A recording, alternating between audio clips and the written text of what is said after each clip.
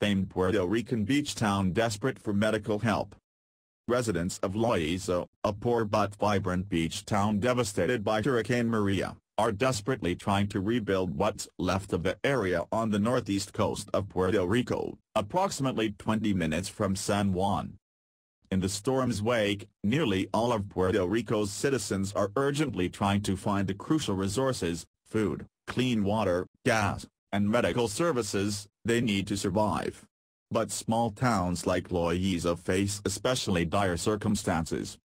They need everything, said Dr. John Torres, emergency medicine doctor and NBC News medical correspondent, who has been in Puerto Rico since Friday. Food, gas, medicine, volunteers, Wi-Fi service to contact their family members, they need all the basic necessities.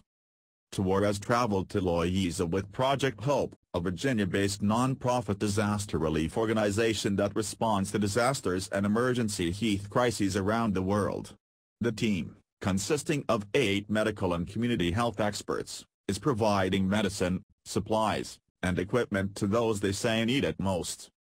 The team was providing hope for patients like Isabelino Aponte Rivera, 70, who recently had a stroke and suffers from high blood pressure, one of thousands awaiting care. Rivera was stranded in his home after the storm and this is the first medical care he's received in a month. We don't want these chronic conditions to become medical emergencies when left untreated, said Dr. Michael Millen, Associate Professor in Emergency Medicine at Johns Hopkins and Medical Officer with the Disaster Medical Assistance Team, DMAT. Medical care is a major problem on much of the island, but organizations like Project Hope are delivering what medical resources they can to hardest-hit places like Loiza. Loiza is home to Puerto Rico's largest culturally Afro-Caribbean community. 65% of the residents identify themselves as Black according to the U.S. Census Bureau. La Capital de la Tradición, the capital of traditions, as the city's residents call it, is unlike any other part of the island of Puerto Rico. It has a distinct and rich African-influenced culture, cuisine, dance and music. Nearly half of the 30,060 residents live below the poverty line, but remain resilient despite being hit with 2 hurricanes, Irma and Maria, in the past month. Things are pretty bad. Residents wait in long lines for gas to power generators and are repairing roofs that have been damaged by Maria. Project Hope was caring for patients suffering strokes, severe asthma and heart conditions, and providing electricity to power breathing machines. But resources are scarce. One of the most important things we can do is to let the people know that we care about them. It's not as much about the actual medicine, it's demonstrating the most amount of good we are doing.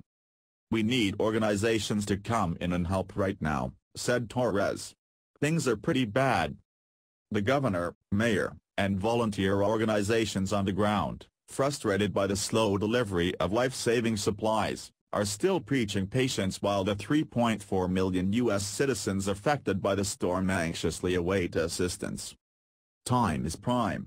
Patience is prime because we don't want to have a disaster within a disaster, which is what happens, said Dr. Charlie Gomez, Emergency Room Medical Director at the Puerto Rico Medical Center, the island's largest public hospital and one of the only medical facilities with power. You start looting stores and killing people for your basic needs and that's what we don't need.